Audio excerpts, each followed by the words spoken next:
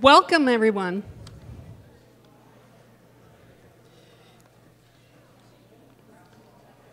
I'm Eva Schachtman. I use she, her pronouns, and I'm the Co-op Council President. Thank you for joining us this year. It's great meeting in person and providing a hybrid option for those who would prefer to attend remotely. As you're all aware, there's been a lot of turmoil on the personnel front, including the harassment of a minor age employee. Later in the meeting, we will share more about this and the steps that have been taken since. We'll also be asking you to share your ideas on what our community needs so that we can heal. Your patience and understanding during this period of uncertainty is greatly appreciated. We will also be giving members an opportunity to respond to the question, how can we be even more inclusive at the co-op? Responses may also help the council in discussions about revisiting END's policies in the coming year. I'll be speaking later in the meeting to share highlights. Until then, let me introduce you to Bill Kavanaugh, a farm business advisor with the Northeast Organic Farming Association of Vermont, also known as NOFA VT. He works with farm businesses across all stages of scale and stage of business with a focus on beginning and livestock farmers. Bill also administers NOFA's Farmer Emergency Fund, which provides support for farmers experiencing impact from natural and unnatural disasters. Please welcome Bill Kavanaugh.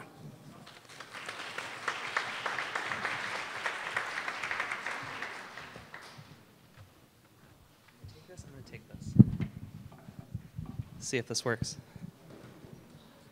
All right, hi everybody. My name is Bill Kavanaugh. I'm a farm business advisor at NOFA Vermont. My job, my day-to-day at NOFA is I work with farmers on business strategy, business planning, cash flow analysis, some marketing support, sort of, day-to-day on the business side. One of the other things that I administer at NOFA is our Farmer Emergency Fund. Our Farmer Emergency Fund is typically I would say a very sleepy sort of fund that we have that we provide to farmers who experience emergencies like a barn fire or a big windstorm or something like that. And usually we see 3 or 4 applications a year. And this year, for reasons that I'm sure are obvious to you and we'll talk about, our Farmer Emergency Fund was really very necessary and a very big support in the Vermont farming community. So, really quickly, I will give you just a brief overview of my organization if you guys aren't familiar. Can I get the next slide, please? Pretty please. Next slide.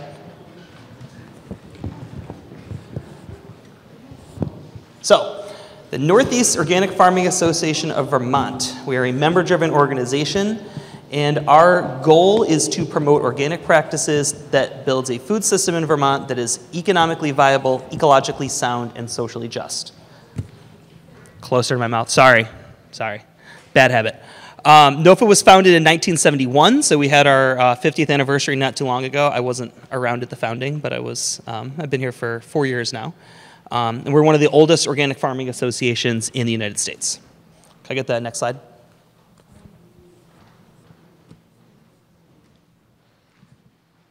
Can I get the next one? Sorry. Okay, so NOFA has 4 sort of main focuses of our work. Farmer Services, which is the team that I work on. We support the viability of Vermont farms via technical assistance and business planning support. We have our Food Access team, which makes local and organic food findable and affordable for everyone. Some of you might be familiar with our Share the Harvest program and a few other food access programs that we run. We run education and community building, so we have on-farm workshops, we have our winter conference, and we also do advocacy and policy. So we've been working on that a lot lately, especially around climate change. Next one. Okay, so what happened this summer? There was a lot of rain. And so basically really starting on July 9th through the 11th, heavy rains fell over the entire state. We saw 6 to 9 inches over a pretty wide area, pretty much the whole state if you really look at the map there, especially right down the middle in sort of the spine of the Green Mountains.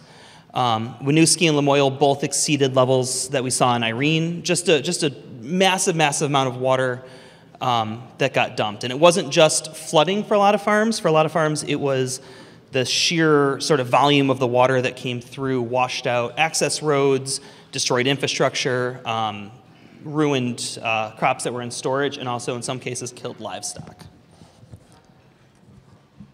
Next one. So then we talk about the summer. So the heavy rains didn't just stop, and I came across this little graphic while I was putting this presentation together, and that is the 30-year average rainfall is the sort of straight line there, measured at the Barrie Airport. And then 2023 is the exponentially rising blue line above it. So that was, you can see the rain event on the 9th, 10th, and the 11th, but then it just really kept raining. That was something that we weren't really expecting. We were, thinking in the farming community that we'd have this flood event, we'd deal with it, we'd get past it. But it didn't work out like that. It rained all summer. So what that meant was farmers had a really hard time repairing from the flood, repairing damage, replanting. And it also meant there was an incredibly poor hay crop. So for the livestock farmers, dairy farmers in Vermont, this summer into the fall, the hay crop was just a fraction of what they would see in a normal year, which is obviously has a huge economic impact because they've got to pay to feed the cows, and that feed just wasn't coming off the fields. I'll take the next one. So we pretty much as soon as the rain started, NOFA put together a farmer impact survey. So went out to pretty much all the farmers within our orbit, and we got 120 responses, and the average respondent said that at least 25% of their farm was flooded. So a little bit of sample bias. I mean, most people who had flooding were more inclined to respond, but it was still a really, really big number, and we were just sort of staggered at the impact. We were expecting, some localized problems, some localized flooding, and it became clear really, really quickly that it was a much wider impact than we were sort of thinking we were going to see. A little bit later in the summer, I'm jumping ahead in time here, but later in the summer, the Agency of Agriculture put out their own survey. And what that saw was that they were reporting an average loss. The farmers that responded reported an average loss of 28% of their annual income for the year. Biggest loss coming from hay for livestock as well as flooded crops. And for anybody who doesn't work super closely in the agricultural world, if flood water touches any sort of a harvestable crop, it's gone. It cannot be harvested for human food. It's considered contaminated and has to go. So the timing of the floods could not have possibly been worse. There was a lot of food really ready to harvest. I mean, think about, mid-July, late July, a lot of stuff ready to be harvested, and it just got, just rotted in the field. So really, really tough to see. And one of the things, and I won't get too wonky on this, but one of the things that we saw in our survey, and also the Agency of Agriculture saw, is that 70% of respondents had no crop or livestock insurance. So we could sort of parse out the whole deal with livestock or crop insurance, livestock insurance. It doesn't really pay out much, but for farmers who don't have it, it pays out nothing. So we were seeing this really, really big economic impact with essentially no, insurance type of remuneration coming. So I think the sort of main impactful number, take the next one, is the Agency of Agriculture's survey returned $16 million in total damages and losses to Vermont farms, which in the grand scheme of the world, sometimes that doesn't seem like a massive number, right? I mean, 16 million, it doesn't seem like a lot, but if you think about the size of the state that we have, the size of the farms in the state, that's a huge, huge impact. I mean, this is absolutely on par with what we saw with Irene. This is still sort of a moving number, right? Because this was sort of $16 million as reported end of August, early September, and I think farmers are still just now today seeing impacts on loss of hay, not being able to fully harvest all their crops for the year. So That was sort of a big number that stuck out for us. We were really just kind of blown away by how big that loss was. I will take the next one, please. So we wanted to talk a little bit about our response at NOFA Vermont. Like I mentioned before, we have a farmer emergency fund. It is typically maybe usually about $100,000 to maybe $200,000 in it. It's just a fund of money that we have available. It's been going since, I think, 1996 we started doing it. And we knew kind of right away that that was something that we were going to need to tap into for farmers. We also knew that we were going to need to fundraise because the loss was just really, really high. So we had our first post-flood meeting, 8:30 on the morning of the 11th. I think it was still raining. We had the whole team sort of circled up to sort of figure out what exactly our response was going to be and what we could do to help. So one of the first things we started doing is we started calling farmers. So we basically called, you know, as the Organic Farming Association of Vermont, we have a pretty deep Rolodex of farmers, and we just started making phone calls. I think every single person on staff probably called about 40 or 50 individual folks just to, number one, check on, make sure they were okay and they were safe, and also just to get a sense of what they needed from us and from the community. So what we heard from farmers. So one of the things about this particular event and what happened this summer is that every single farm was affected differently. It wasn't just, you know, the floodwaters came, they destroyed some crops, and they went away. You know, one of the things that we saw from farmers a lot was that, you know, their farm might have been okay, but all their customers got flooded out. You know, one of the very first farmers I talked to very early on in July was a woman in the sort of greater Woodstock area. Her farm was totally fine. She was up on a hill, didn't see all that much rain, but 90% of her produce went to wholesale accounts that no longer existed. These restaurants, these stores were completely closed, completely underwater. I mean, I'm sure you've seen pictures. The Woodstock Farmers Market down there was like totally flooded out for pretty much the rest of the summer. So we were hearing from farmers that, you know, hey, like it might look like we're fine, but you know, we've got all this harvested, highly perishable produce in the cooler, nowhere for it to go. So we also realized there were a lot of immediate concerns about maintaining cash flow. You know, they were like, hey, we don't know what's going to happen in 2-3 months, but we know that we need help over the next 2-3 weeks. You know, we've got to be able to make payroll. We've got to be able to just breathe a little bit and sort of figure out what's going on. And there was also, and I don't want to get too into the weeds on this, but there was a lot of question about what support was coming from the federal government, from the state government. There wasn't, at the time, a very immediate response of saying like, hey, you know, we're going to have these different programs stood up. There was just a lot of question. And it kind of felt like our organization was sort of out there in front and needed to really do something. Next one. Thank you. So, our Farmer Emergency Fund, I feel like I'm jumping around a little bit, but bear with me.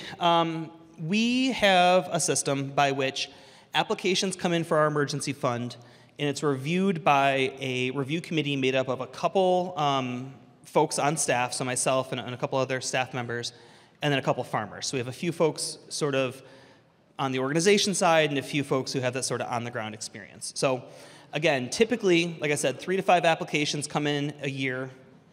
Barn fire, someone had a freak windstorm, blew down one of the high tunnels.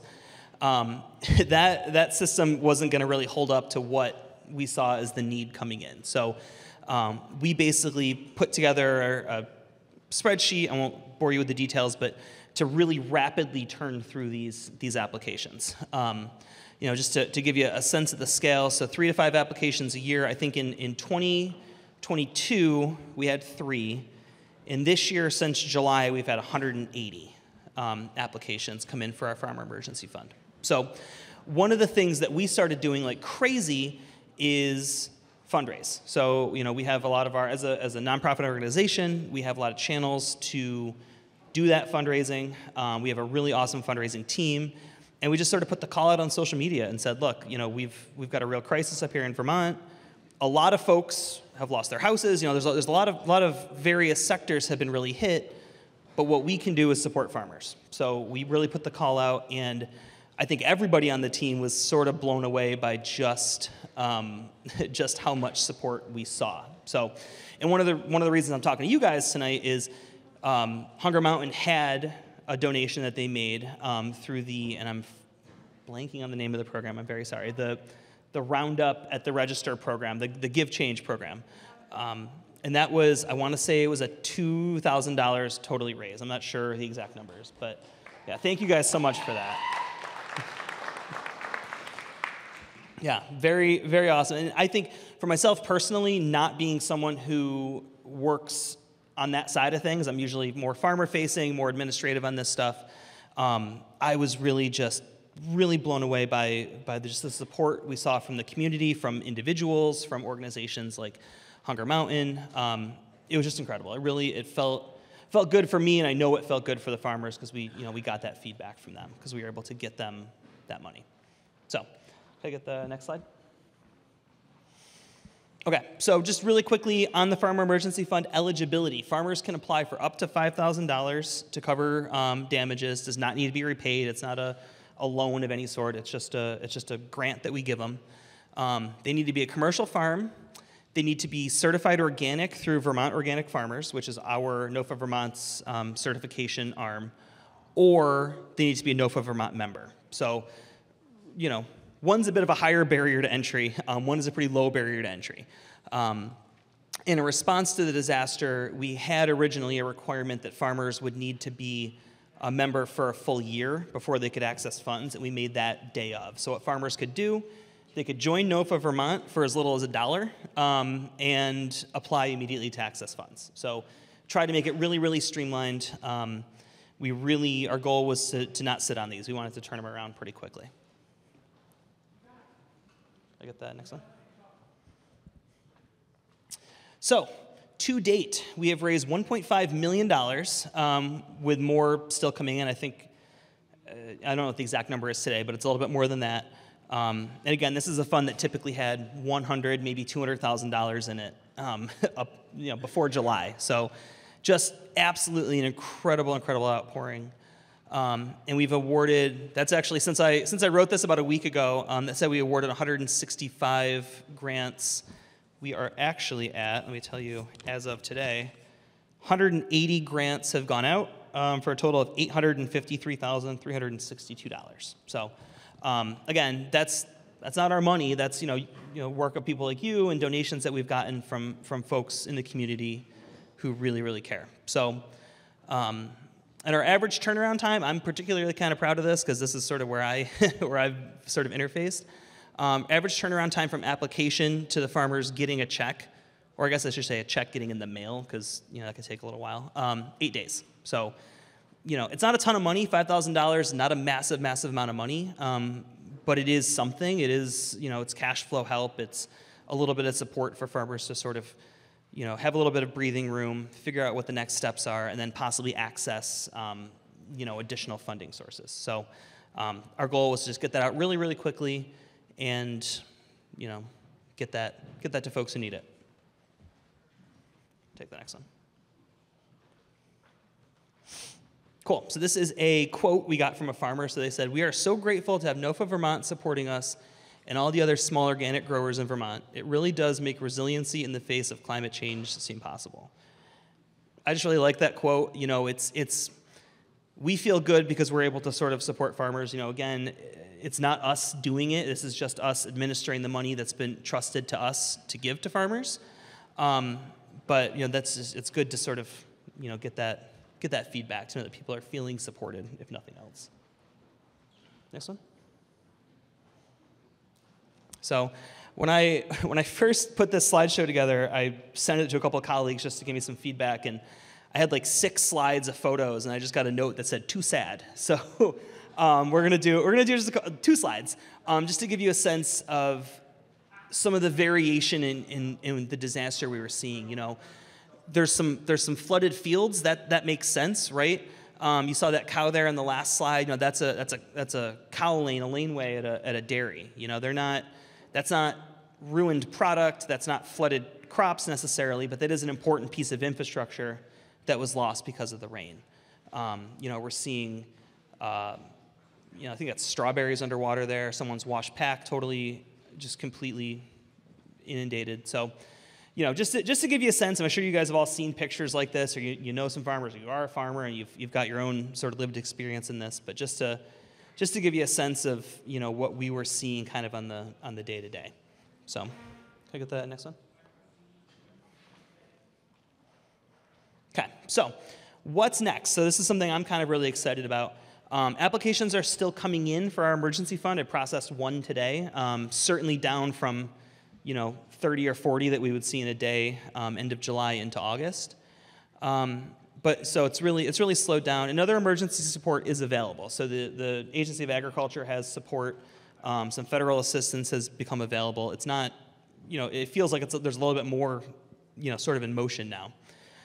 But that leaves us with about $750,000 in the fund, and we don't intend to hang on to that. So we've been really doing a lot of work internally at NOFA to try to figure out, now what? We don't need that much money in the fund, and we want to really work in the spirit of these donations that we've been given to make sure we get money out to folks and help them as much as possible. So we are planning to open a second round, possibly as early as next week. We're going to start sending out information on that. For farmers who, certainly if they haven't applied at all, they can and should. If you know one or are one, please encourage them to apply.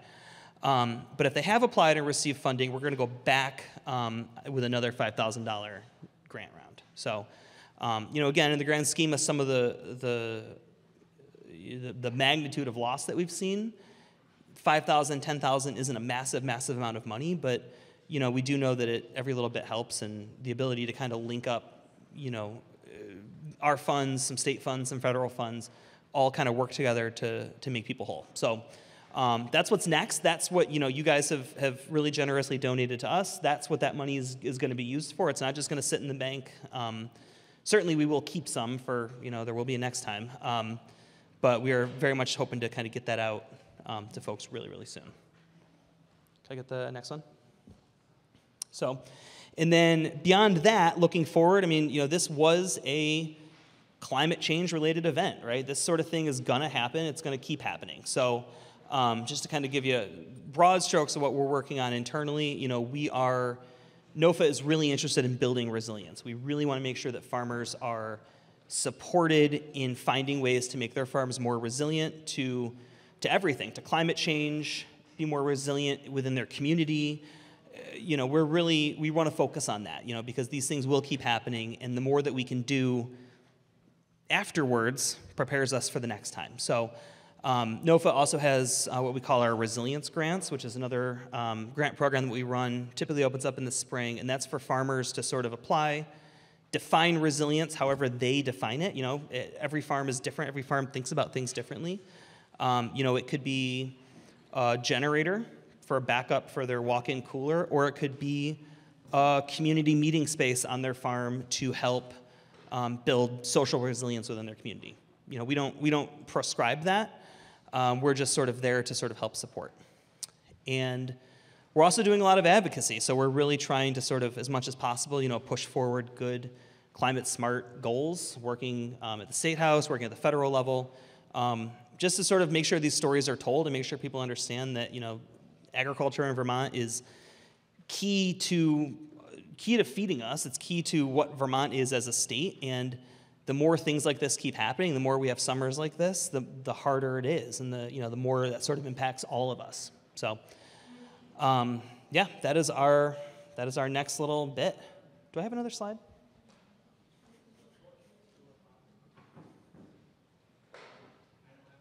No? Perfect. Yep. So. Thank you. Happy to answer any questions. I'd love to, if anybody has any questions specifically about the emergency fund, some of the work that we're doing, happy to answer. You don't have to, though. All right. Yeah.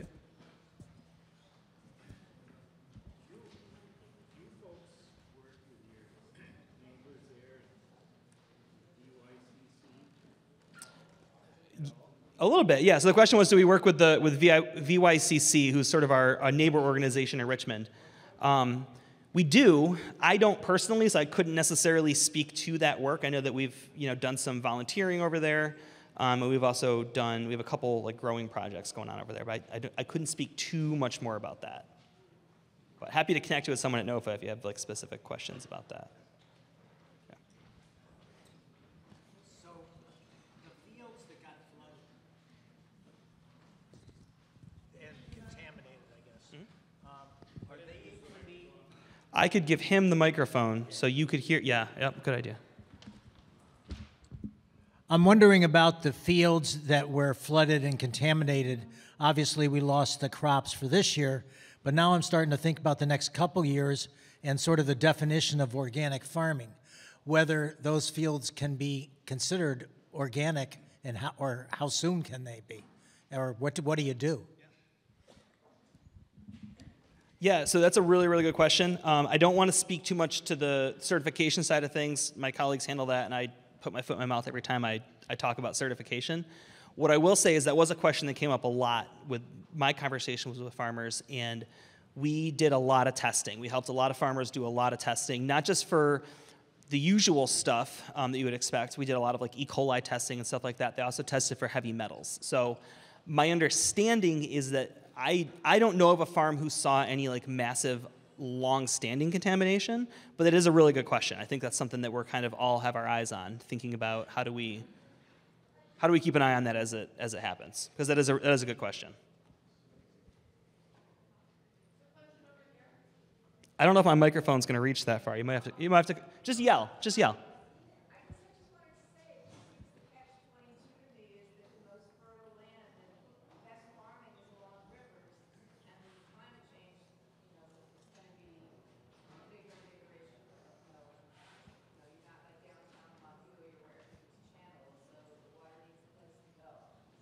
Yeah. Yep. Yeah. Absolutely. So, what the question was, or the statement sort of was, the most fertile land that we have is along rivers, right? It's in floodplains. It's where over eons it's flooded and deposited all those nutrients and stuff like that. And I think that is something that people are thinking about. I was just out at the Intervale a couple weeks ago, touring some of the farms down there. You guys are probably familiar. The Intervale is very, very low, wicked fertile, beautiful, beautiful farmland, and just gets nailed when it floods. And it was really interesting seeing some of the farms down there. We toured through some of the infrastructure, and they were actually showing us where you'd go to a wash pack shed, and the compressor for the cooler, which 9 times out of 10 sits on the ground, they've got up 10 feet. Everything they're prepared in there for a 200-year, 300, 500-year flood. Everything is at I want to say it's like a 10-foot level. It's all like eye level, or I'm not 10 feet tall, but you know what I mean. It's eye level or above, let's say. Because the idea being, it is just going to keep happening. That infrastructure has to be located there, and all you can do is adapt. And I think that is a really interesting thing to think about when we think about climate change and we think about this sort of thing that's keep happening. How do we adapt and still maintain our farming? It would be a loss, I think, to move out of areas like the Intervale or some of the lower lying areas of Montpelier, both culturally, we'd lose that farming tradition, and also, just economically, that's really good farmland. So that's where we think about sort of adaptation, mitigation versus some other word I can't think of. Other questions? Okay. Well, I'll be kind of around for a little bit. Happy to chat. I'm Bill at nofavt.org. If you guys have any follow-up questions, shoot me an email or something like that. I'm always happy to talk. So thank you so much.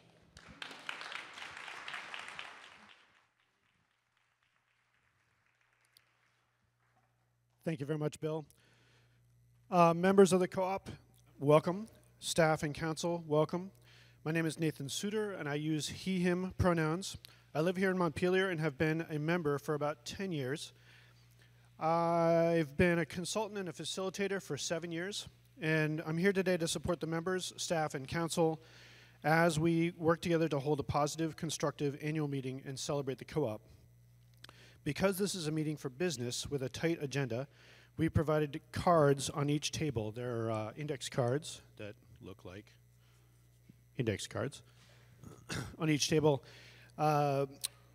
As questions or comments come to mind, please write them down and put them in the box right here, or hand them to a staff person to make sure that they're included in the questions and comments that come out of this meeting.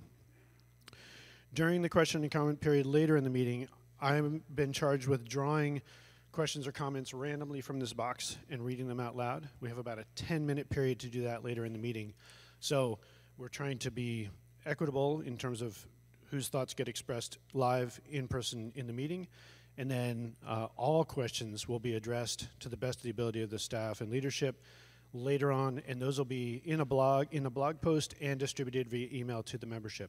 So we're trying to create a feedback cycle where you hear back in responses to your questions or comments. Staff, I just said that. I have a little bit of housekeeping I want to do. The first we did with Bill just a little bit, which is anyone tonight who has a speaking role, this microphone doesn't work very well out here. It works much better when it's right here. So you have to pretend you're about to consume the microphone like it's chocolate cake, and then it works really well. Bathrooms are to my left at the back. Most of you are facing me, so to your right. Exit there, exit there.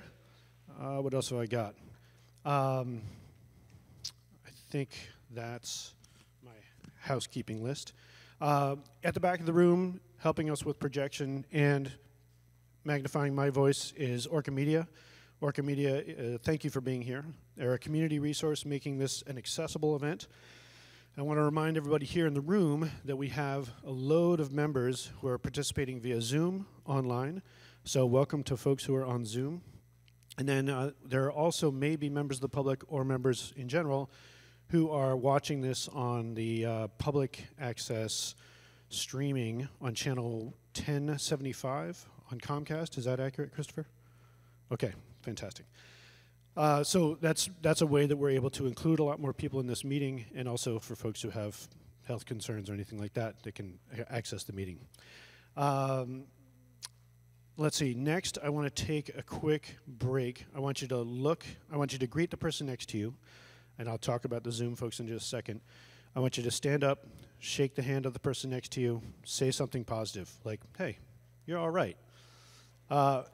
Those of you who are on the Brady Bunch, that's the Zoom, I want you all to pretend you can see the person in the next rectangle, and I want you to stand up wherever you are in your living room or bedroom, and I want you to say to the space next to you, hey, you're all right. All right, let's do it. Everybody up.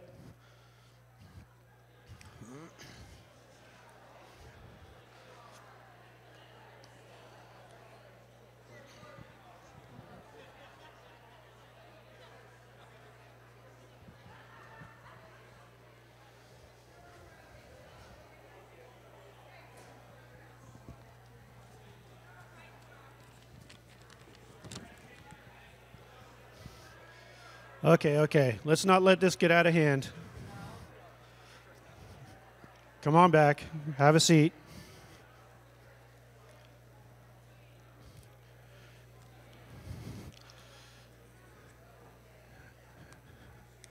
Okay. Thank you for indulging me. We'll have a little bit more movement break later in the meeting.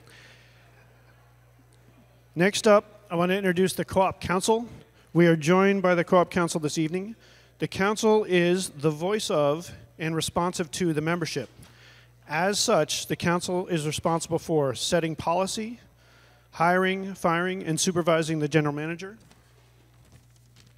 The Council is not responsible for operations. The Council is not responsible for human resources. The Council delegates operations, personnel matters, etc. to the General Manager. The General Manager, Interim General Manager, is here with us tonight, Mary. General Manager is responsible for operations, human resources, marketing, budgeting, financial management, and many other core roles. Council members who are here in the room, please stand when I call your name. Eva Schechtman, President. Thank you, Eva. Jeff. No, Jeff is not in the room. Excuse me. Steve Farnham. There you go. Right here. Stay standing. Help me with that. And then I think that's it for folks who are in the room. Jen Poirier is here via Zoom. Thank you for attending, Jen.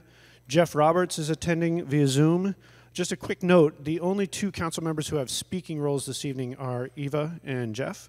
Genevieve Cambron is the staff representative joining us via Zoom. Lauren Antler, I believe, is here via Zoom. Is that true?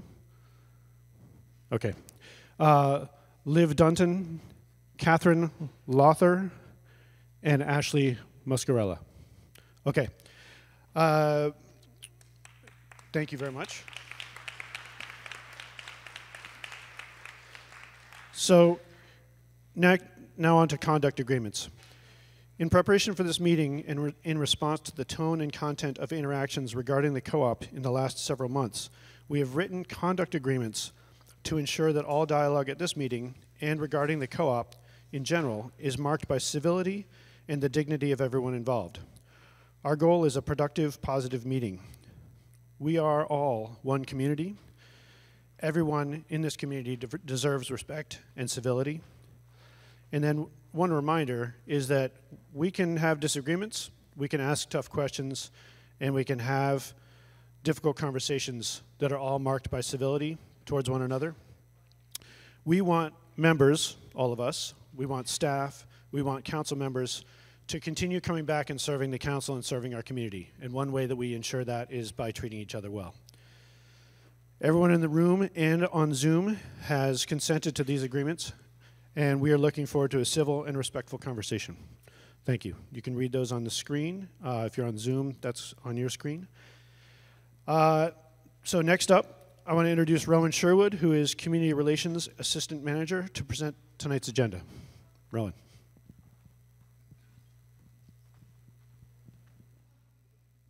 Hi everyone, again, welcome. I'm so glad that you are here. It is great to finally be together again after the long pandemic hiatus, so thank you for showing up. Our agenda tonight is here. It's pretty straightforward. A few things to note. We're obviously welcoming everybody now. We'll do an employee recognition.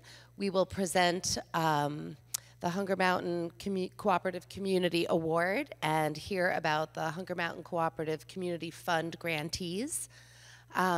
We'll then establish quorum and have a vote to approve last year's minutes. That's our only official item of business tonight. Those yes/no cards that you received while you were coming in, you can use those for that vote. Uh-oh, I need to see the agenda. I don't have it. Thank you. After that, we'll introduce our candidates running for council. You'll hear from them and we'll describe how voting will work.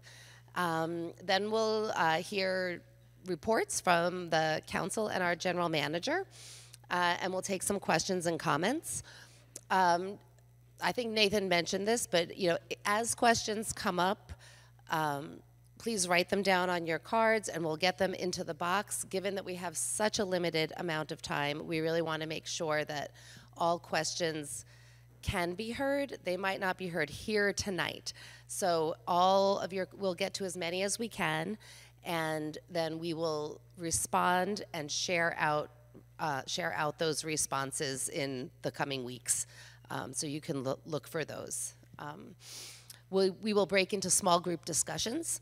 You'll notice on your tables, some of them have a little tent that say Jedi, and some have a tent that say healing. So when that time comes around, if you're not at a table that is labeled with the discussion you would like to have, we'll invite you to move to that table. We will have facilitators explaining how each group will work, and you all can have your discussions and take notes, and again, get them back to us, and we will take that in and report back any next steps that come out of that. And then we will close with raffles. Everyone who is here, both in the room and on Zoom, was automatically registered for our raffle prizes. And we will announce the winners. You don't need to be here to win. I mean, yeah, you will still get your prize because we've already drawn the raffles by random number generator. And but if you are here, you get to take it with you. So can we have the next slide? just want to give a thank you. So there's a full list of raffles on your table, but we want to acknowledge Lisa Maze, Singing Spindle Spinnery, Emerge with Amy LePage, Ashley Arnold, and Vermont Natural Resources Council for generous donations of raffle items. And again, we want to thank Orca Media and Joe's Kitchen for that fabulous dinner. Yeah. Give him a big hand. The artists that we're talking about, so when we get to employee recognition, there are some long-term employees that we are recognizing, and they receive these beautiful plates from Pizzazz Pottery, and then the Hunger Mountain Cooperative Community Award. Matt Seaschultz makes us these beautiful glass apples, so we thank them very much for contributing those things. Yeah. Yay for our artists. Yes. Yeah. All right, and back to Nathan. I'm going to introduce Mary Mullally, Interim General Manager. Mary is going to recognize long-term employees and present the Employee Service Award. Come on up.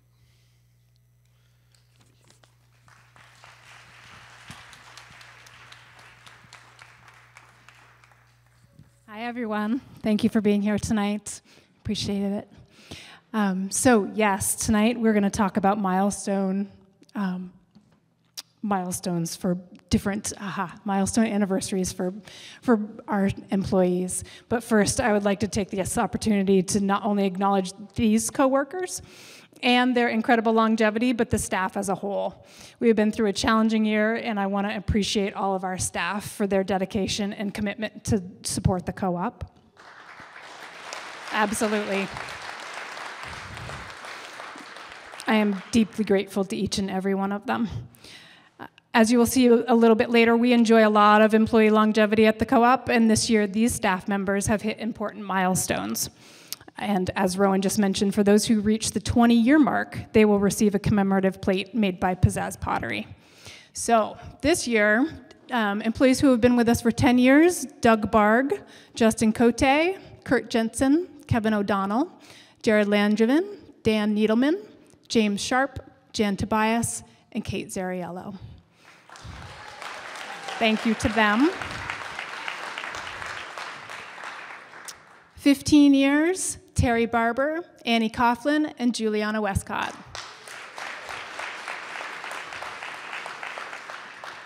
20 years. So these are the folks that will get the commemorative plate. Oh, back. Yep, thanks.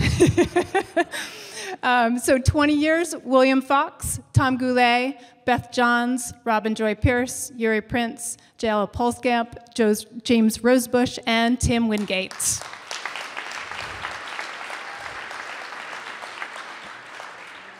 And then lastly, 25 years, Patrick Luce. Woo! Thank you to all of our staff for their commitment. Okay, so on to the Customer Service Award. This year, that goes to Tyson Meyer. Yes, Tyson. So each year our staff nominate and then vote for a coworker who they believe exemplifies internal and external customer service. This year, our Customer Service Award goes to Tyson. He has worked at the co-op for 7 years. He is originally from St. Louis, loves seeing live music, and enjoys local and organic foods. That is one of the reasons that he enjoys working at the co-op, actually. In recognition of Tyson's excellent customer service, we are providing him with a gift certificate to Bent Nails to see some live local music. Congratulations, Tyson, and thank you very much.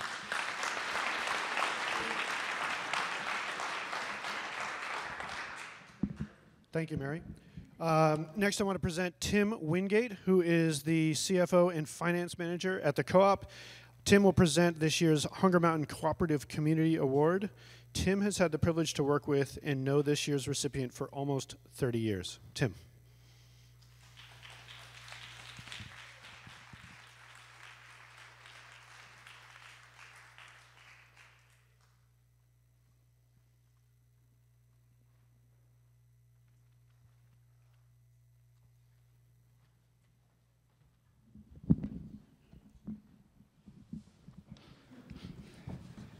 Good evening, everyone, and thank you for joining us today to celebrate and recognize one of our most valued and respected members and coworkers, Mary Wells.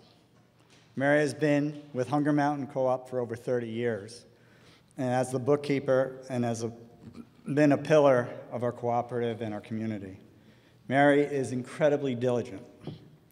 After an entire year and a retirement of just 2 days from the state of Vermont, Mary joined our team in the fall of 1990, and today we're celebrating her 33 years at the co-op.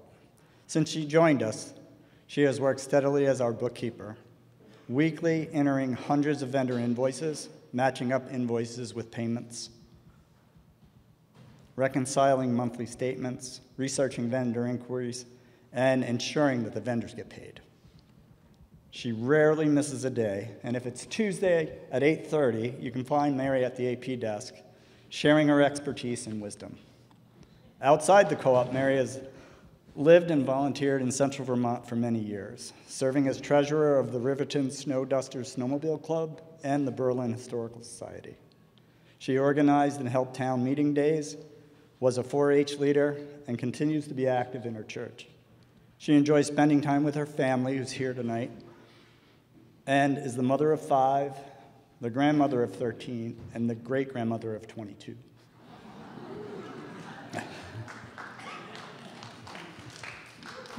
Mary enjoys the Vermont outdoors and is always willing to help and give a helping hand. She even still plows her own driveway. So if you need a plow driver.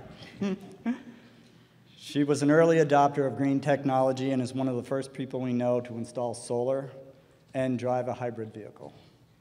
Mary, we're so grateful for your service, dedication, and friendship. You have made a lasting impact on our cooperative and our community, and you have left a legacy that we will always cherish. It is my pleasure and honor to present you with the 2023 Hunger Mountain Cooperative Community Award. You deserve it.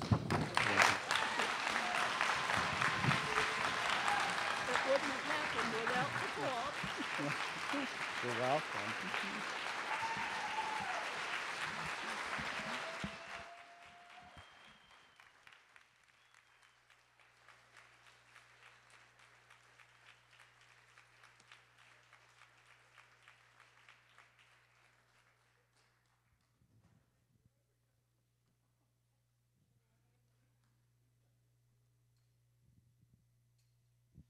Fantastic. Congratulations, Mary. Thank you, Tim. Next up, Jeff Roberts. Jeff is joining us via Zoom. Jeff will present the recipients of the Hunger Mountain Co-op Community Fund grants. Jeff is a council member and the current treasurer. Jeff, you're up. And I know that back behind the curtain here, Jess is working hard to manage the technical pieces of this. So thank you to Jess, even though you can't see her right now.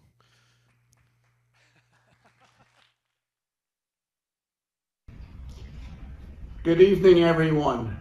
My name is Jeff Roberts, and I have the pleasure of telling you all about the various organizations that the co-op is supporting this year through its Cooperative Community Fund.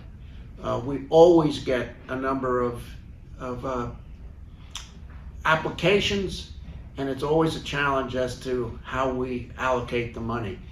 That money, by the way, is in part what the co-op does in the community. So we have a number of these that I want to just touch base on. The first one, Central Vermont Council on Aging, located over in Barre. This will support a project that they're doing for volunteer gardeners and older adults to grow produce and to participate in gardening. The funds will cover part of the soil prep, seeds, and other tools in partnership with a local farm. The second one is the Circle organization, also located in Barre, and this is again a food-related one to help them purchase canning supplies and so forth for the communal kitchen. They are a domestic violence support organization who want to provide safe cooking for their shelter space and also to support their various residents. They're going to be using this to purchase additional equipment for the kitchen, food processor, Tupperware, and so forth. Number 3, down in Northfield, is the Glennis Hill Farm. They're doing a Solidarity CSA program which offers no-cost produce to shares to low-income neighbors. The funds will help as a starter and also provide $25 a week for 10 weeks to 4 families over the winter. A really important benefit which Glennis does in order to help their community. Number 3 is here in Montpelier, Ishtar Collective. This is to help with paying for the flood damage this past summer to their food storage access. They are a sex worker rights and anti-trafficking organization. Their fridge and garden area is actually open to everyone in need. And during the flood, the sad thing is that the refrigerator floated away in the flood waters and then damage to the storage area. This is going to help support repairs and new equipment, begin a irrigation system. We have 2 additional, we have 1 more additional one and then 2 applications that we help support in a different way. The Migrant Justice Center, located over in Burlington, it's a statewide organization to partially fund their request towards a new public address system and computers to further their work fighting for economic justice and human rights for migrant farm workers here in Vermont. We also then provided 2 additional organizations with gift cards usable here at the co-op to buy food and other supplies for their 2 groups. We're really thrilled about how we're able to reach out into the community and support organizations, both directly, let's say, creating food here for us, or how they support the various civil rights of people that we are very, very deeply concerned with. I thank you for your attention, and let's keep up the great work going forward. Good night.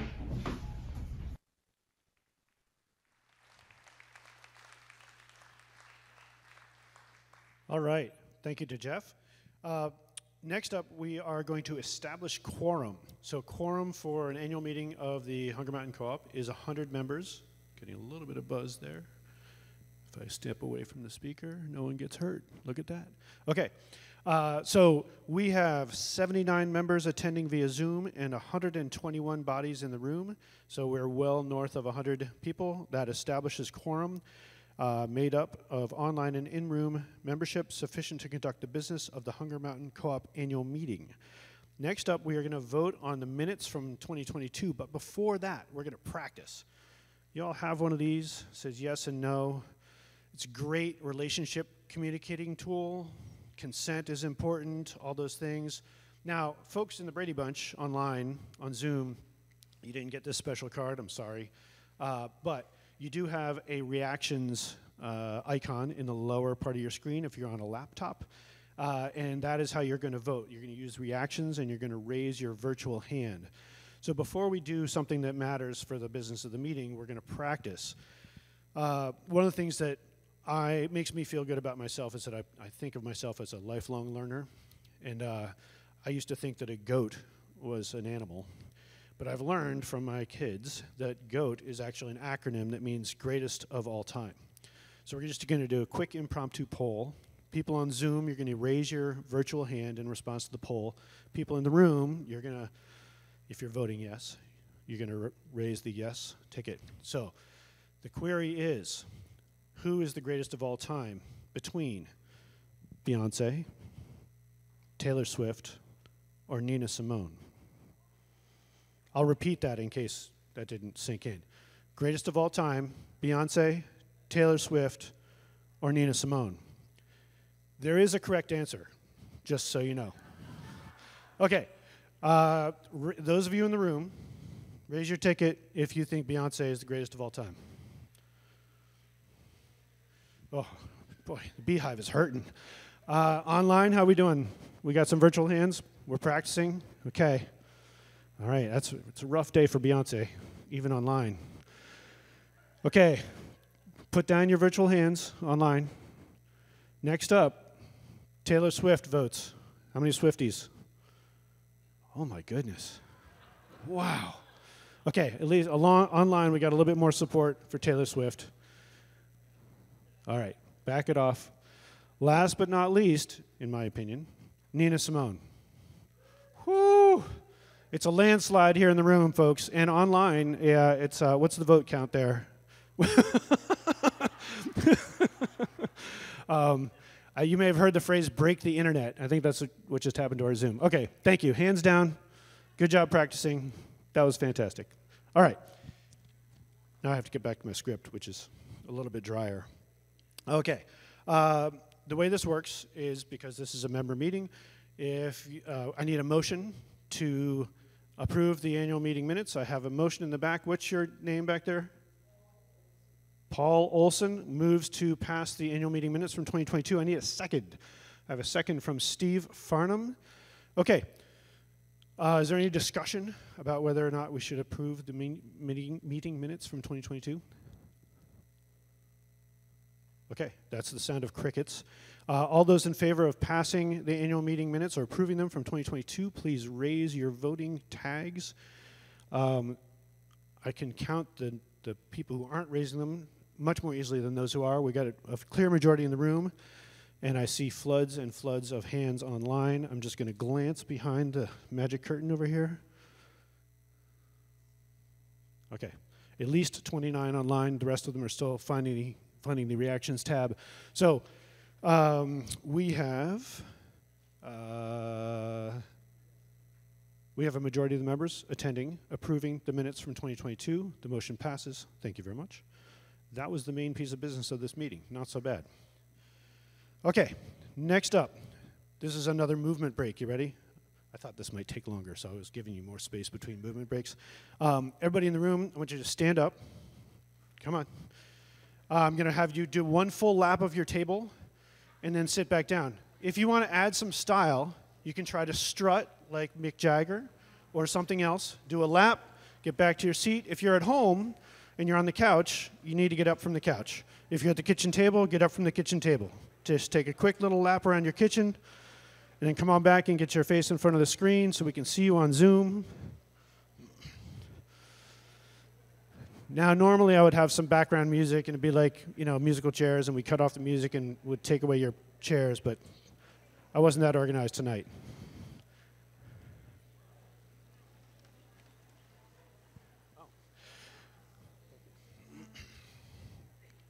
Okay, well done. Next item of business. We are entering into the election period for new council members, and Rowan Sherwood, superstar from earlier in the meeting, is going to talk about council elections. Rowan, come on up.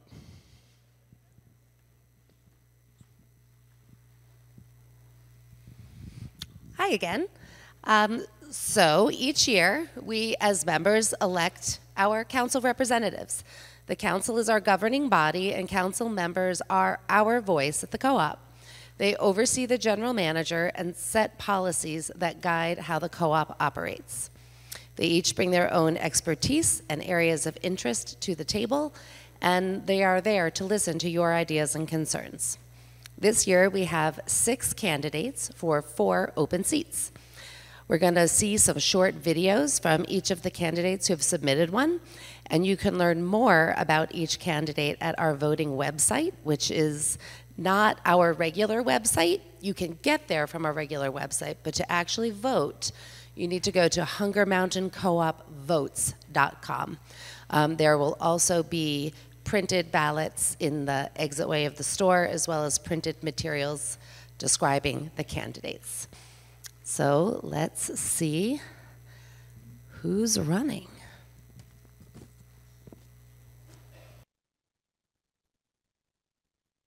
Our wizards behind the curtain are working on it.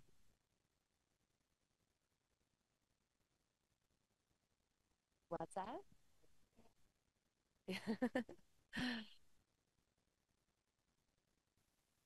I'm Christian Connolly, a member owner for about a decade. You and I may not know each other, but you and I already share that together we own our co-op. Today we might also share valid feelings of anger, dismay, and distrust toward our council and management. Our council defers to management without blinking, and both groups ignore or deceive us without reservation. It's time for that to end. Let's be the co-op of truth, transparency, and trust. Please join me by voting for change. Thank you. Hi, I'm Carl Ettmeyer. In difficult times, the co-op needs leaders who know how to disagree without being disagreeable, how to listen to people who've been hurt and take their concerns seriously, and how to respond to all types of inputs from members. As a result of my work on the council from 2016 to 2018, and then subsequently chairing the committee that revised the bylaws, members now have more tools to participate in co-op democracy. Please help me continue that work. Thank you. Hello, my name is Stephen Farnham, and I'm looking to be re-elected to the Governing Council of the Hunger Mountain Food Co-op. We've been through a lot this summer, and it is my hope that I'll be able to participate in the council going forward and closely examine how we could have better handled what happened this summer and how we can better handle it in the future. My contact information is on the website, and it's also posted at the exit of the co-op. Please let me know if there's any way I can be helpful. Thank you again for your support. Hi, I'm Catherine Lothar. I joined the co-op in 1989. My background includes growing food organically all my life, being in private practice, doing psychotherapy and health counseling, and teaching at Goddard College for 23 years, where I started the BA in Sustainability program, offered courses in climate change, and helped the college reach carbon neutrality. I'm very grateful to be on the Co-op Council, where I chair the Sustainability Committee, and help the co-op localize our food sources, support our farmers, and reduce carbon emissions.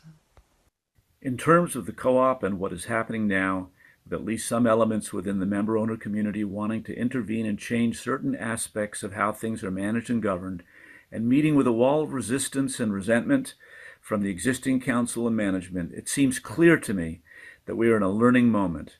The membership needs to be heard, and the council needs to listen.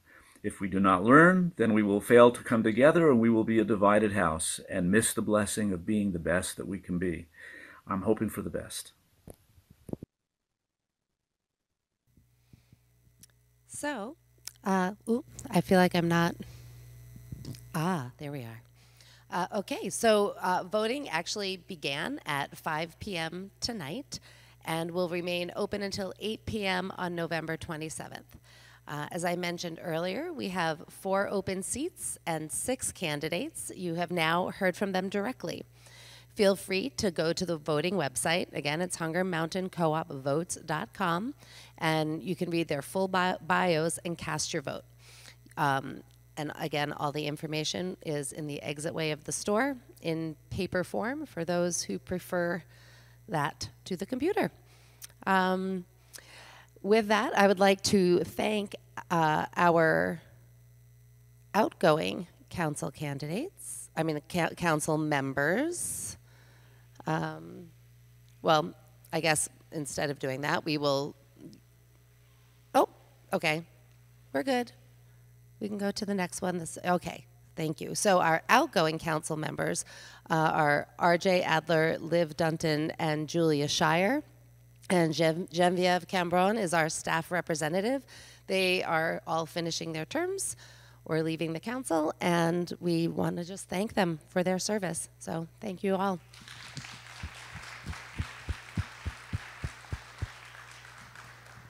All right.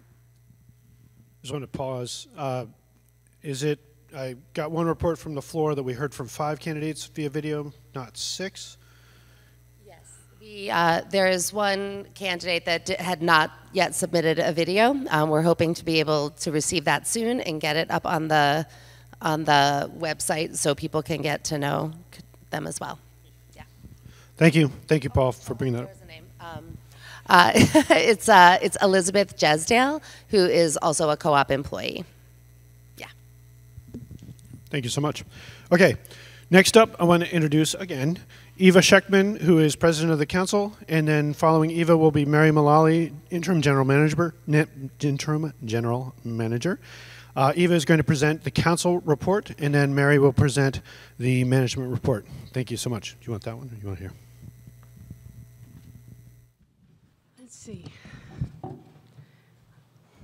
Do y'all mind if I stand behind the podium? Okay, thank you. So,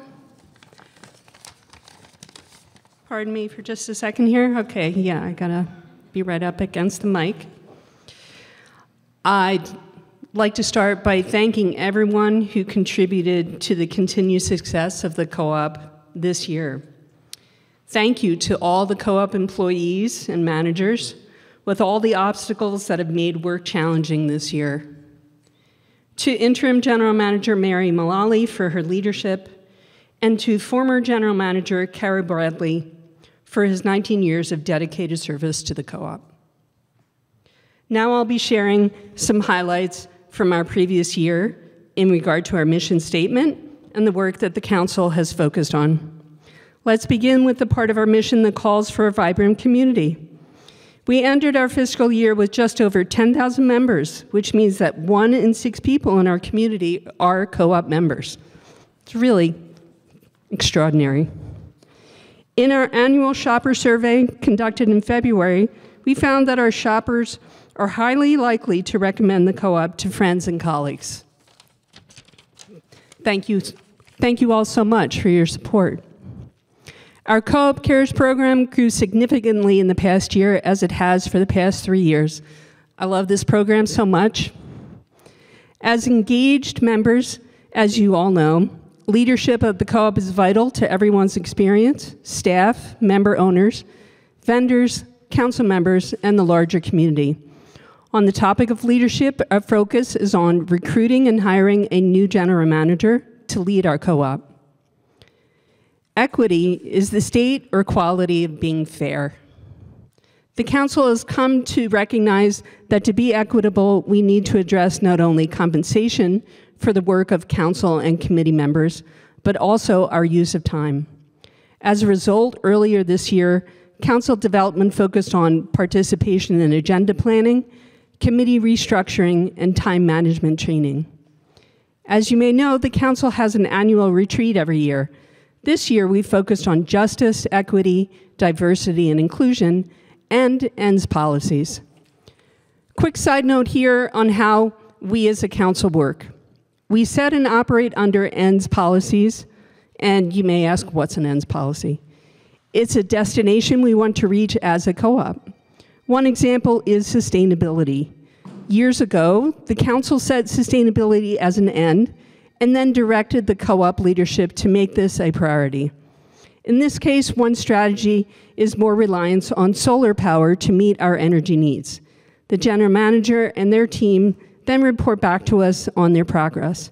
As Mary will report in a few minutes, the co-op has made real progress towards sustainability in its energy use in the last 3 years through solar power.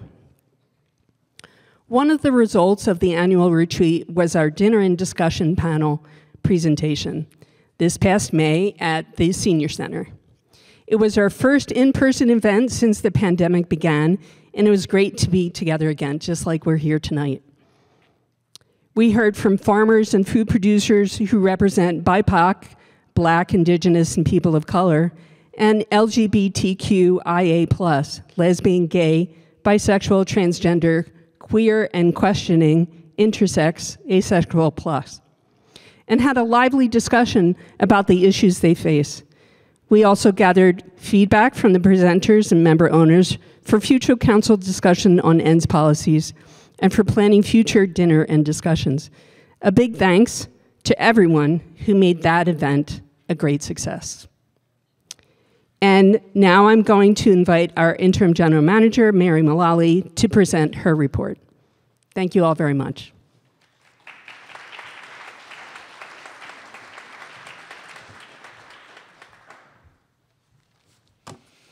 Hi again. So before I begin my portion, let me get this right. Before I begin my portion of the business report, I'd like to take a minute to acknowledge the recent structure fire at RK Miles. We are profoundly relieved and deeply thankful that no one was injured in the structure fire at the lumberyard next to the co-op last Wednesday. Immense gratitude goes out to our staff and shoppers for their quick thinking, ensuring a safe evacuation. Our hearts are filled with gratitude for the heroic and tireless efforts of the first responders and fire departments who protected our community, including the co-op's building. Our thoughts and support are with RK Miles during this challenging time. While we're still evaluating the damage to the outside of our building, the swift reopening of the co-op would not have been possible without the incredible support of our community. We wholeheartedly appreciate the first responders and firefighters from Washington County. Our sincere thanks extend to Green Mountain Power, Tanner Electric, and New England Air for their prompt response in getting our systems back up and running.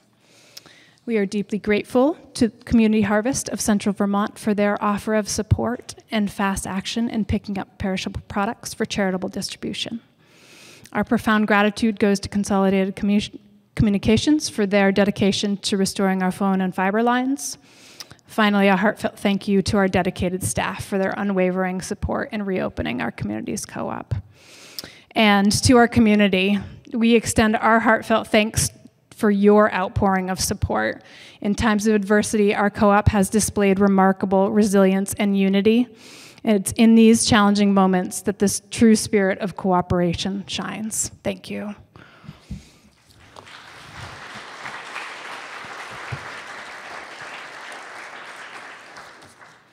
Transitioning back to our business reports.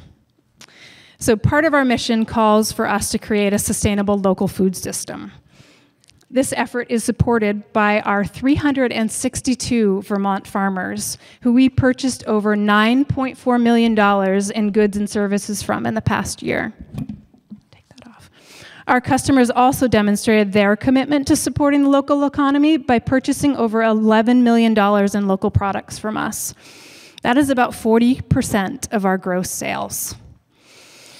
In the past year, we began several new partnerships with BIPOC and LGBTQ plus local farmers, and that includes Susu Community Farm in Newfane, Vermont, Milkweed Farm in Westminster, West Vermont, and Bartlett Hill Berry Farm in Plainfield, Vermont.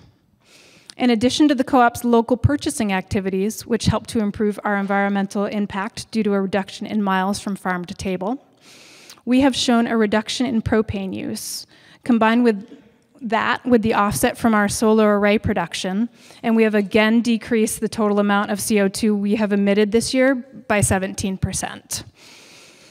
We are also proud to be able to provide over $91,000 in donations and sponsorships this past year. The majority of these funds went to support stabilizing food insecurity in central Vermont, including over $12,000 that went to the Montpelier Food Pantry.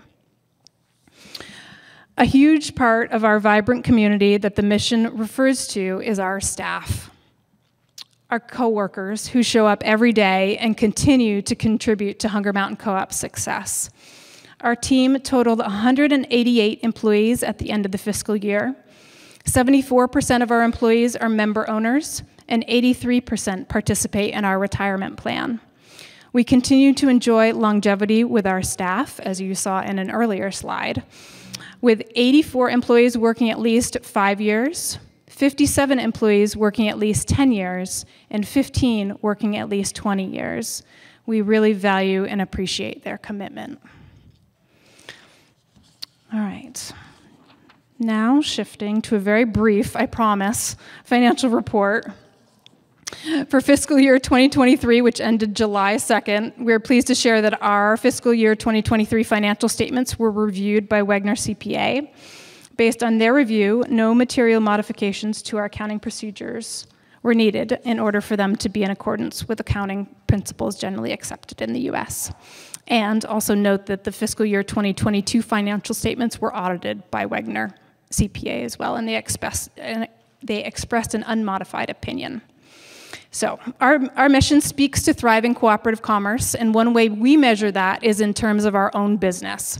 Our gross sales were up 6.9% to $29.1 million.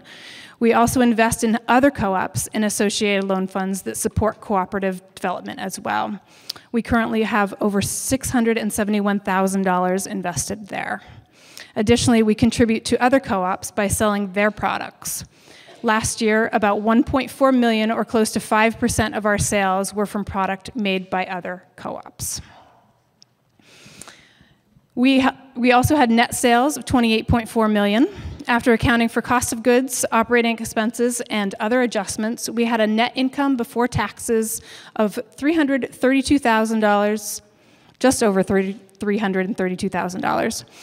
The council declared a patronage refund of just over $323,000, which we will distribute 60% of this coming March as a credit at the register. The balance sheet indicates that we are in solid overall financial health with $11.5 million in total assets. This is equal to our total liabilities of $3.55 million and total equity of $7.95 million. This equity is the net worth that we have accumulated as a cooperative community over our 51 years. And that concludes my portion of the financial report. And before we transition to comments and questions about the report, I'd like to take a minute to acknowledge the incidents of harassment from this spring. We recognize that these upheavals have caused we recognize the upheaval these events have caused in our community and understand that they are in direct contrast to our values as a member-owned cooperative business. Our co-op takes concerns of sexual harassment extremely seriously. We have continued to cooperate with law enforcement to ensure justice is served. Furthermore, we are committed to fulfilling our pledge to enhance our policies and procedures to create the safest possible environment at the co-op for everyone. It's crucial that we take a moment to share with you the steps that we have taken since July. We have worked collaboratively with our staff and union to update the harassment policy, aligning it with the new changes to the Vermont state law that took effect in July. We hired an external human resources expert who, during their time with us, reviewed our documents and procedures used in the harassment case, providing recommendations for HR best practices moving forward, conducted an audit of our current HR practices and policies, and served as interim HR manager during the transition. I'd also like you to help join me in welcoming our new HR manager. As of Monday, November 6th, we have welcomed a seasoned human resource manager, Dean Valencourt, who was hired through a selection committee composed of both staff and management. We're currently collaborating with the union leadership and Outright Vermont and Mosaic to provide listening sessions for staff who were affected by harassment concerns. And we're also working on setting up training for union leadership and management led by Outright Vermont and Mosaic. Additionally, we plan for the future development of the all-staff training on sexual harassment, utilizing insights gained from the mentioned training. And separately from this, we're planning for a more in-depth training of our management team as well. We understand that this has been a difficult time for everyone. Please be assured that our co-op is fully committed to ensuring a safe, trusted, and valuable work environment and community resource for all. This commitment remains our daily focus at the co-op both today and in the future. Thank you.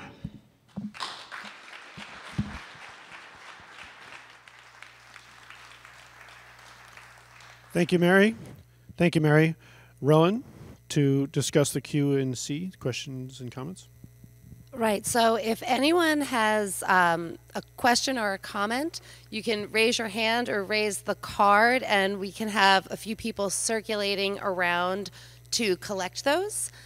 So if you have something that you would like to put into the mix, just raise your hand, let us know. I see one in the back, and we'll gather up what we've got. Do we have, are we having some questions coming in over Zoom? Okay, so we will also pivot to those in the course of this. Any other questions or comments? All right. Well then, yes, I know. I feel like the little kid drawing a raffle ticket. Oh, I got some more coming from the back. Thank you, Stephanie. Thank you, Winston. Okay, so we have allotted about 10 minutes for this. Winston's going to help keep me honest on the time. Thank you very much, Stephanie. Hopefully you like my voice. Hopefully I can do justice to the tone and content of the questions. Thanks for participating this way. And just want to reiterate that the co-op is committed to responding to questions and comments in time as best they are able, because obviously they matter. Your questions and comments matter. Okay.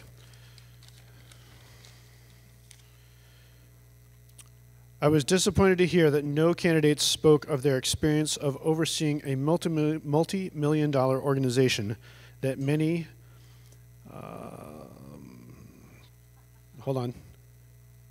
employees and vendors depend on for their livelihood and for that of their families. Thank you.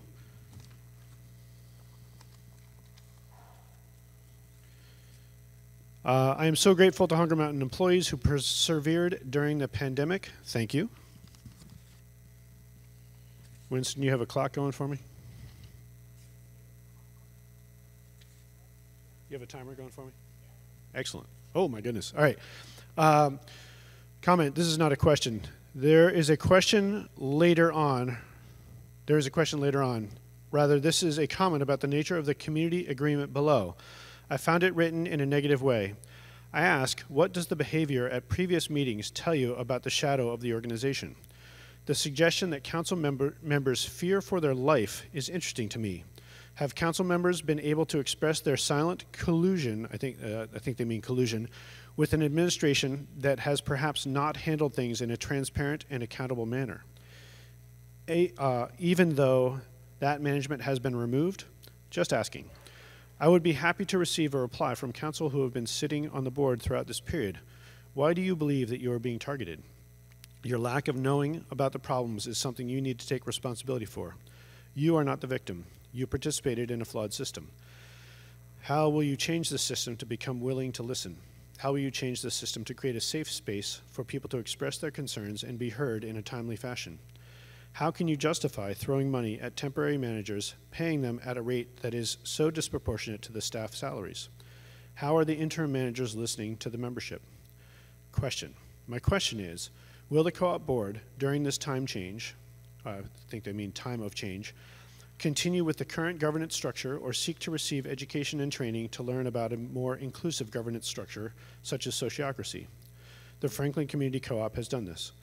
The current governance model has allowed for a top-down structure that may very well have contributed to the problems that were allowed to continue. How open is the board to learning about system changes? Thank you for reading my comment and question. I look forward to your response.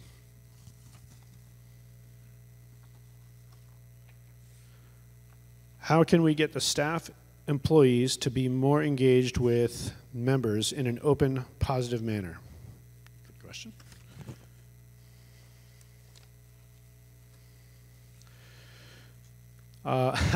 What was in the minutes that we all approved? That's a great question. So I can answer that one. There are paper copies of the minutes up front at the registration table. Minutes are available online on the annual meeting page as well. And I did not attend last year's annual meeting, shame on me, but were you there, you could corroborate or disagree with what's contained in the minutes. Is that okay that I answer that question? I'm just the facilitator. Okay, thanks. Hello. As Hunger Mountain Co-op's new Human Resources Manager, I would like to attend the annual meeting for the betterment of my understanding on the current state of the organization. Thanks. Dean. Dean, as a member, welcome to the annual meeting. I think you're the dean who's here. All right.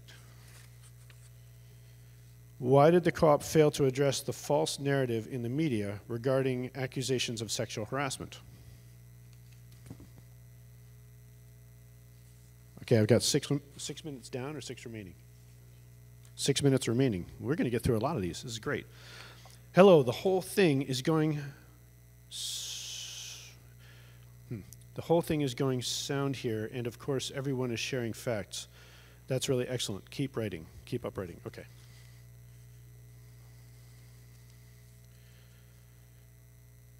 It is totally inappropriate to have us sign the conduct agreement. According to the bylaws, all members are entitled to attend the meeting. For any change to that, the council would have had a warned meeting of the members. For what it's worth, no member was prevented from being part of this meeting, either on Zoom or in person. And anyway, so. But I take the point. I'd like to hear more about how the co-op is improving workplace culture, empowering employees, and improving managerial accountability. My hands are getting full. I'm just going to have you start handing them to me. Is that okay? All right.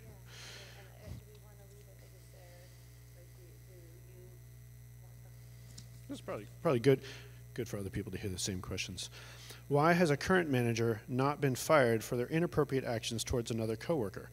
Please explain why the co-op fought to the death to protect this person and their job, while also committing actions like terminating a worker's job after an anonymous complaint, and no evidence or investigation to support the claims being made. What did we get out of our investment in the HR consultant?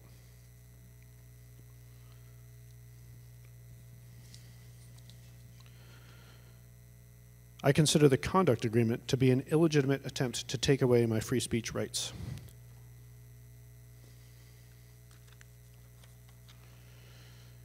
Organizers should be open to taking questions from the floor. More questions will arise in our minds as we go through the meeting and hear various ideas and comments. Part A, questions to co-op employees, hourly salaried. 1, have employees' concerns been addressed regarding managers who were accused of bullying or intimidating behavior? 2, I was given to understand that Kari Bradley was an extremely good businessman, the one who brought the co-op to where it is now. In terms of success, I'm curious, after all the noise that was recently made by members and staff, if employees have been positively affected by his resignation. If so, how? Number 3, have employees been positively affected by the resignation of the HR director, Jay Wisner? If so, how? Part B, questions to candidates running for council. Billy Donovan, who withdrew his candidacy, so is no longer a candidate. Billy Donovan harassed the bylaws committee time and again because they voted online in Zoom meetings during the pandemic. He said it was against the rules. He is still angry at those who were on that committee. Questions. A, to be elected today, many will have to vote for him online. Can he accept that? And B, if elected, he too will have to vote online during meetings. Can he do it? I'd like Billy to answer these 2 questions. I don't believe Billy is here and probably not available to answer those questions, but point taken. Christian Connolly sent pages and pages of emails to the co-op staff and council because bulk goods were not provided via the curbside program during the pandemic.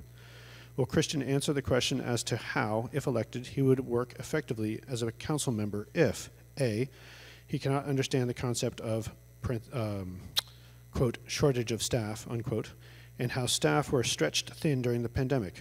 If he cannot understand how a business must allocate staff hours to where it is needed most, and B, in addition, how he would respond if he were bombarded continuously with numerous long emails. Would it help him do his job?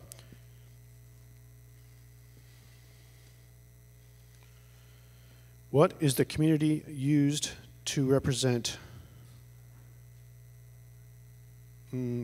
What is the community used to maybe represent? 1:6.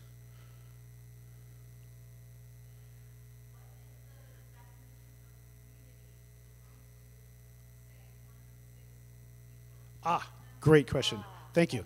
So in the I think in Eva's report from the council, Eva reported that we had, the co-op had 10,000 members, more or less, as of the close of the fiscal year, and Eva reported that that represented 1 in 6 members of the community. Is that, I understand. No, I'm trying to clarify the question. It's Based on the population of Washington County. Thank you. I love it when we can answer a question right away. Okay, 1 minute to go. Okay, can you tell, I'm just going to speak really quickly. Can you tell us more about what changed in the HR policies? What else we got? Excellent. How's the search going for the new general manager? How are employees doing in terms of morale? What can members do to help? That's a lovely closer. Maybe we'll stop there. That was nice. Let's stop there. Okay. So most of those that you saw printed out on strips of paper came in during the registration process when people registered online and they were able to add comments or questions. So I think that in the initial design, the questions and comments period was supposed to be reflecting upon the reports of the council and the management, but obviously there's a lot going on, so I think it's useful to have heard questions that are on other topics. Okay, next up, we are going to break into groups for small group discussions. Let's see, there are two topics for the discussions. One is about community healing and what the community may need to heal. That's going to be led by Rachel Jolly, and those folks will be at tables.